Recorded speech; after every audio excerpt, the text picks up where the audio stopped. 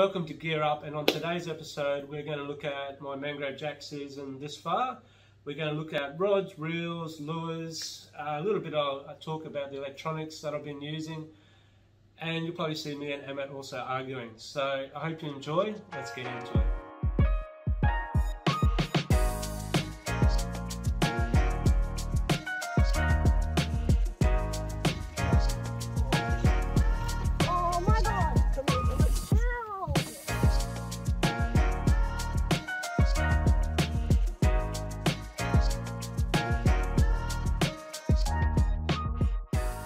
Right, so quickly we'll just run through the gear that I've been using this year and I will continue to use. So, Akuma gear, as always, I'm using, and my main setup is the Akuma Komodo. Brilliant reel, it's just a tank, so I love it. I run 50 pound on it, and that way I can match the leaders anywhere from 30 up to 50, matching the line.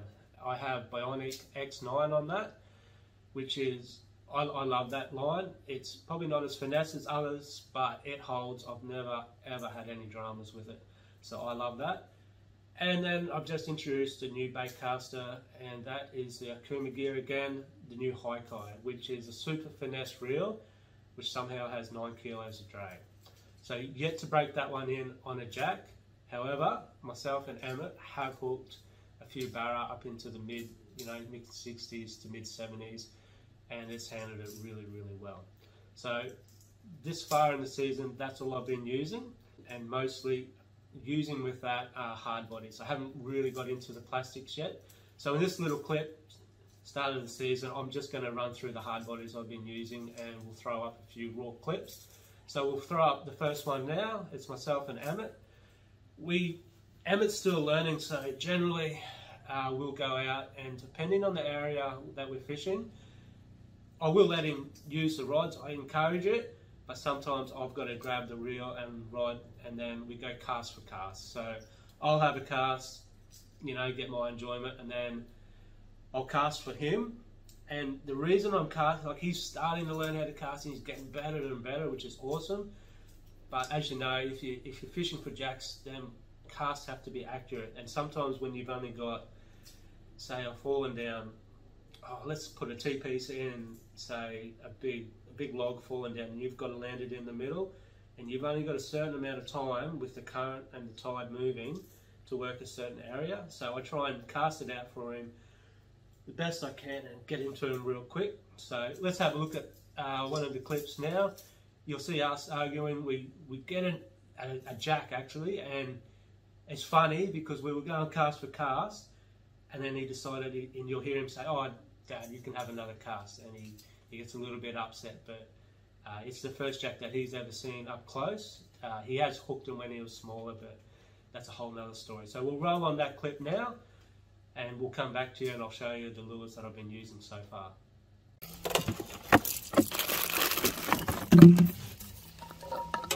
We can do this. Teamwork equals barra.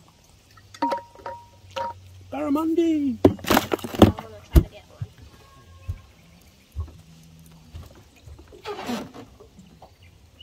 Where are we? Sort of. Alright, come up. Yeah, the water's moving really quick.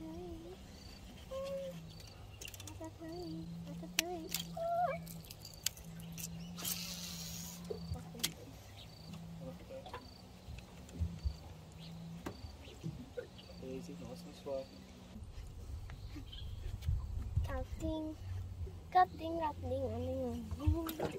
You have another guy. One more.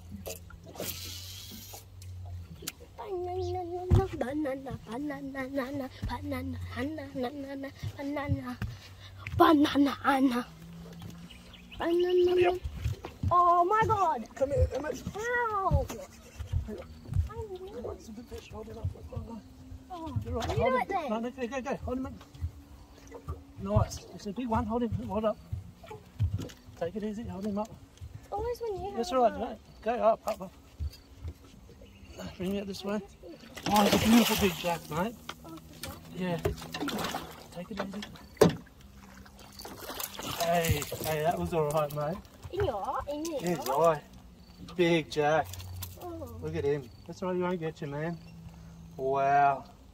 A little bit of teamwork. We've been practicing and it's just been a little bit unlucky to You're not getting get him. all the fish every time you have a go. I said have one more go. I shouldn't have said that. I said have one more go. I shouldn't have said that. Just click that, please, the bow arm. So this is a beautiful big jack. No, I'm not going yet. Okay. Hey. Wow, this is a big fella. Oh, that's the second one. See how they're a lot more angrier? Can you hold that, please? Okay, don't pull it too hard because it's in his eye. So, I'm just going to... Alrighty, so we've got that out. So that's on that Komodo setup again. I've caught a hell of a lot of fish on this setup. And there's the little suspended hard body. Wait, did he eat that hook? The hook, it was that sharp, it got in its eye. Oh, it broke off. 50 pound on 40 litre. Okay, lures. So I will roll some clips above so you can get a good look at them, but I've got some on my lap here.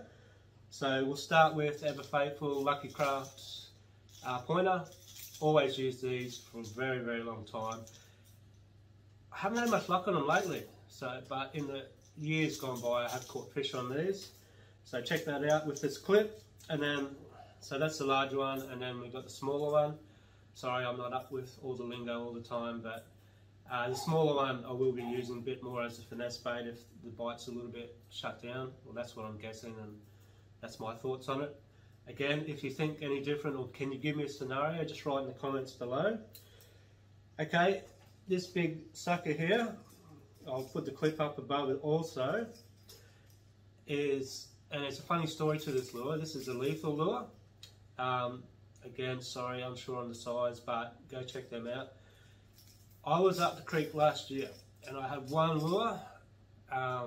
This is before I had my new boat and that. And I had I think it's a Reddick. That's right, yeah. So I had one up and I was like, yeah, this is awesome. I love this lure. Started casting, 10 minutes in, I lost it. So I was up the creek literally without any other hard bodies and I didn't have a lot of gear. It was like a quick trip. I just jumped in the boat with my rod and had a little bit of time. So I met a new mate up there, Cody, and if you're watching, mate, thanks heaps. He threw me out, what did he throw me? He threw me this lure in particular, the lethal lure, and he threw me a jackal. I ended up losing the jackal. Ever since then, that was last season, this lethal lure sometimes doesn't leave my setup. It has caught me a heap of fish, and it just come from nowhere. You know, super sharp hooks, more barrow than jacks, but thanks, mate. So I've been throwing that one, and it's really big bib. You'll see on the footage, and if I'm fishing a deeper area where I can see a snake pile, I'll throw that down and really kind of wake them up. Now, at the start of this season, well, the warmer months, as it got warmer, when I decided I wanted to chase jacks, I went out and bought a heap of these hard bodies. And the one that I have never ever used before, and it is, I'll tell you, it is a Realist Jerkbait 100DR. That lure hasn't left my rod. It is absolute dynamite. You know, initial thoughts when I've got it was, hey, these trebles are too weak. And they were, you know, but I kept rolling them. I caught barra, and then I caught some jacks. So the last two jacks, as you'll see on the footage on this clip, have been caught with this lure. I think that what I like about it is, I love everything about it, you know. As you have a look at it over the, I'll put the clip on now. It looks awesome. It's got a really cool action, whereas it's when you roll it, it kind of goes side to side, and it's a suspending lure. So you're able to throw it in and really search around, and you'll see this clip. We'll roll it just in a second. I threw this clip in, threw this lure up into a T-piece and a snag, worked it out, and then I was playing around with the active target, and it was just suspended there, and the jack jumped all over it. So let's roll that clip now, and then we'll come back and have a little brief discussion about the active target that's been helping me find other areas to chase jack.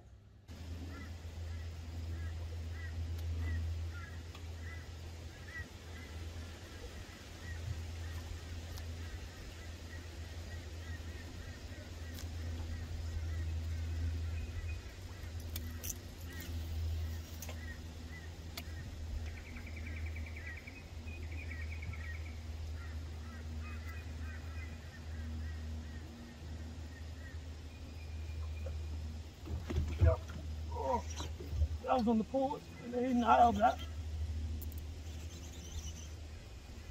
Oh, nice little jack. Oh well, that's cool. Last day of holidays, got what I wanted.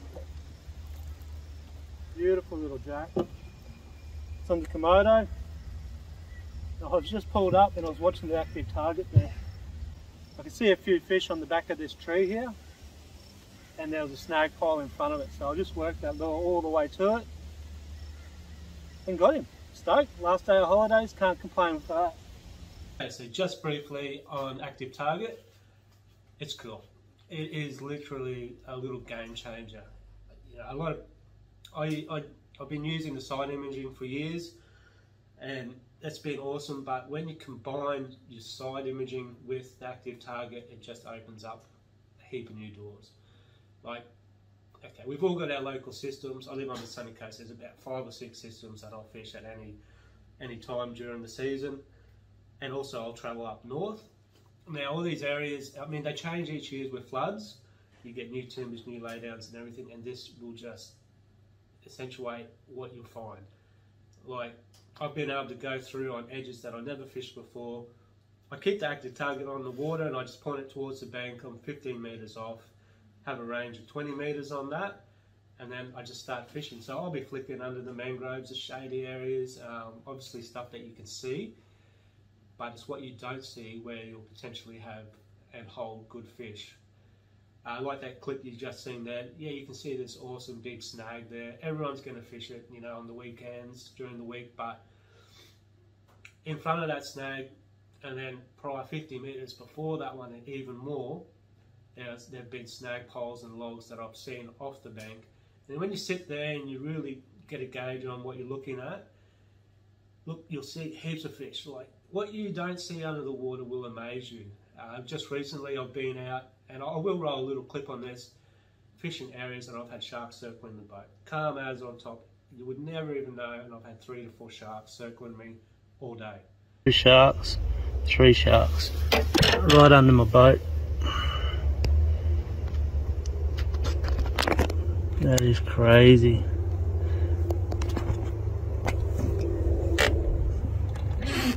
There they are. It's lighting up.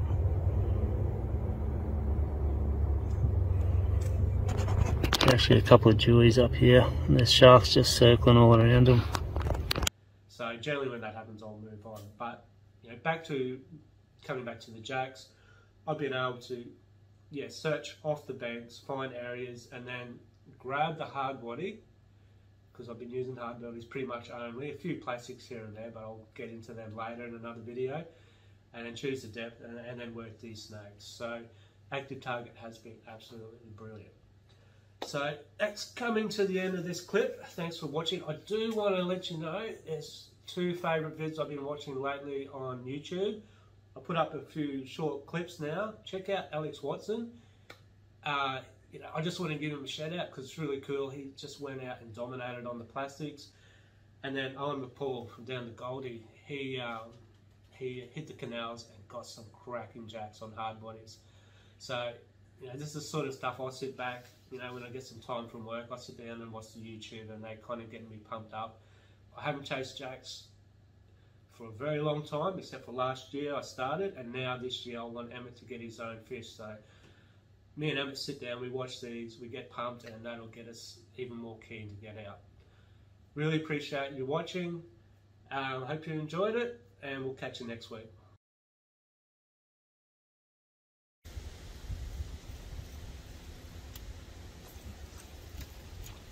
I will get a good cast in one day.